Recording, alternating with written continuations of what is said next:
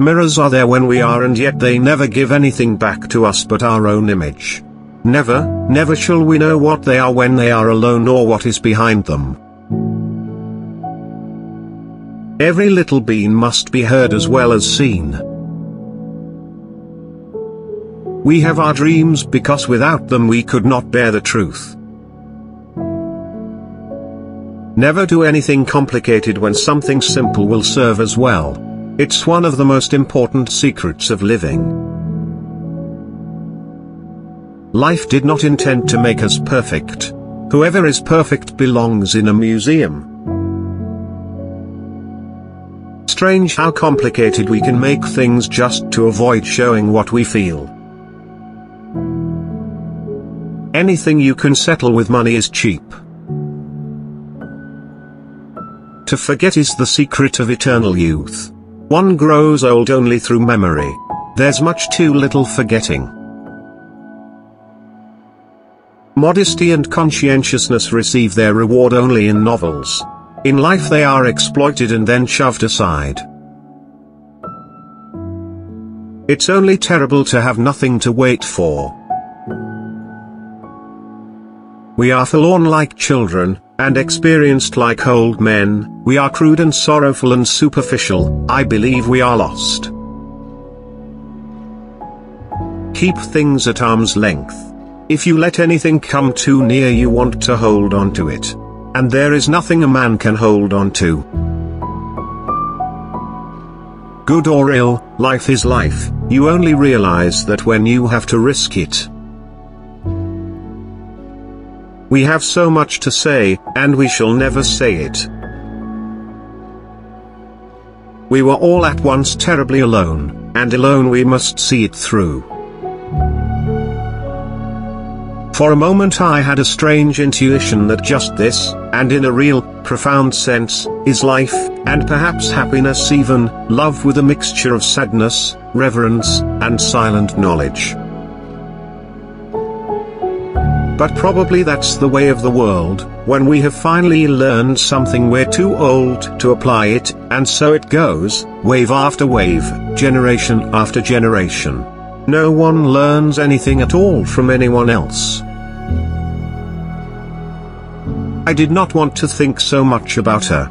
I wanted to take her as an unexpected, delightful gift, that had come and would go again, nothing more. I meant not to give room to the thought that it could ever be more. I knew too well that all love has the desire for eternity, and that therein lies its eternal torment. Nothing lasts. Nothing. I want to think, and at the same time that's the last thing in the world I want to do. Courage is the fairest adornment of youth. The music enchanted the air.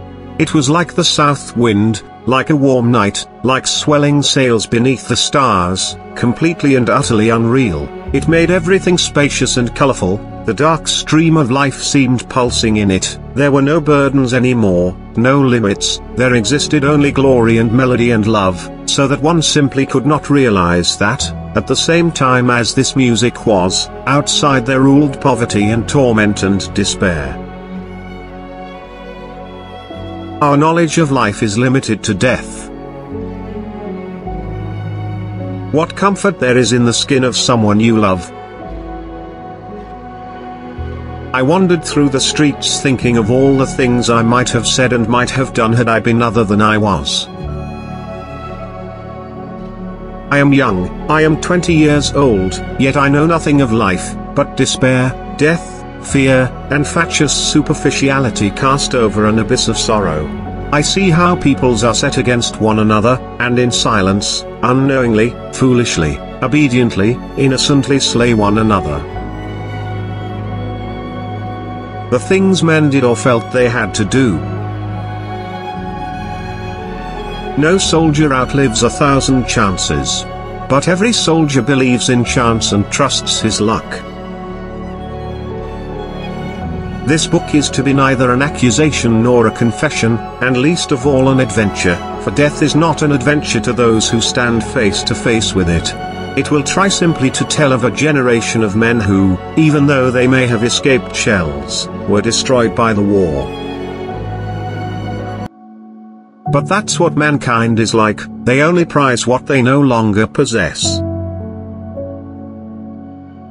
We want to live at any price, so we cannot burden ourselves with feelings which, though they might be ornamental enough in peacetime, would be out of place here. We are not youth any longer. We don't want to take the world by storm. We are fleeing. We fly from ourselves. From our life. We were 18 and had begun to love life and the world, and we had to shoot it to pieces. A hospital alone shows what war is. Nothing is the mirror in which you see the world. Heaven has no favorites. We are little flames poorly sheltered by frail walls against the storm of dissolution and madness, in which we flicker and sometimes almost go out. We creep in upon ourselves and with big eyes stare into the night, and thus we wait for morning. Am I jealous? He thought, astonished. Jealous of the chance object to which she has attached herself? Jealous of something that does not concern me? One can be jealous of a love that has turned away, but not of that to which it has turned. It was a melancholy secret that reality can arouse desires but never satisfy them. No soldier outlives 1,000 chances. We were 18 and had begun to love life and the world, and we had to shoot it to pieces. My rage outweighs my shame, as always happens when one is really ashamed and knows he ought to be. The wisest were just the poor and simple people. They knew the war to be a misfortune, whereas those who were better off, and should have been able to see more clearly what the consequences would be, were beside themselves with joy. The idea of authority, which they represented, was associated in our minds with a greater insight and a more humane wisdom. The war has ruined us for everything. I want that quiet rapture again. I want to feel the same powerful, nameless surge that I used to feel when I turned to my books.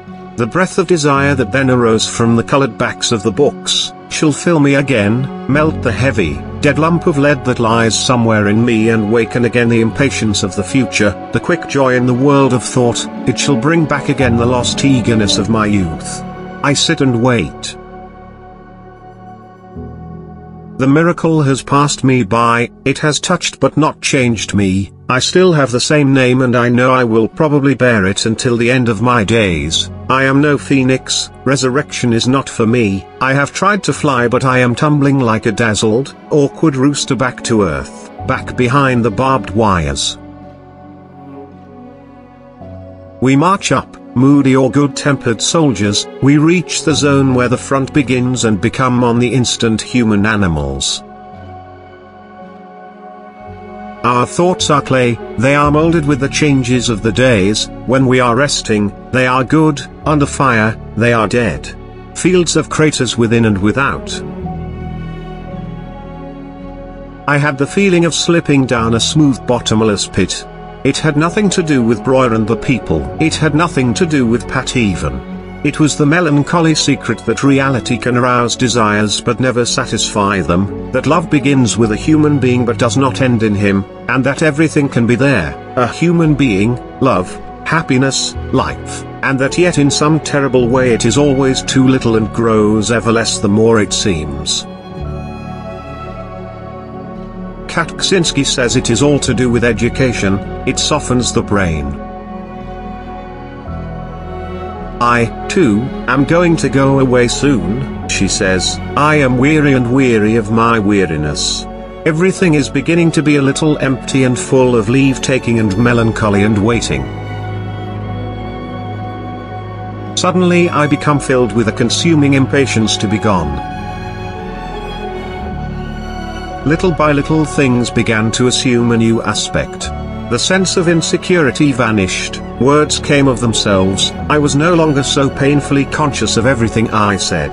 I drank on and felt the great soft wave approach and embrace me. The dark hour began to fill with pictures, and stealthily the noiseless procession of dreams appeared again, superimposed on the dreary, grey landscape of existence.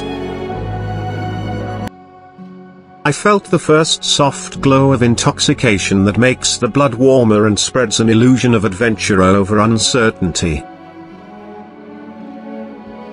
I am no longer a shuddering speck of existence, alone in the darkness. I belong to them and they to me. We all share the same fear and the same life. I could bury my face in them, in these voices, these words that have saved me and will stand by me. Trenches, hospitals, the common grave, there are no other possibilities. It's all rot that they put in the war news about the good humor of the troops, how they are arranging dances almost before they are out of the front line. We don't act like that because we are in a good humor, we are in a good humor because otherwise we should go to pieces. That is the remarkable thing about drinking, it brings people together so quickly, but between night and morning it sets an interval again of years. Let the months and years come, they can take nothing from me, they can take nothing more. I am so alone, and so without hope that I can confront them without fear.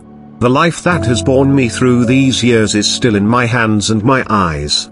Whether I have subdued it, I know not. But so long as it is there, it will seek its own way out, heedless of the will that is within me.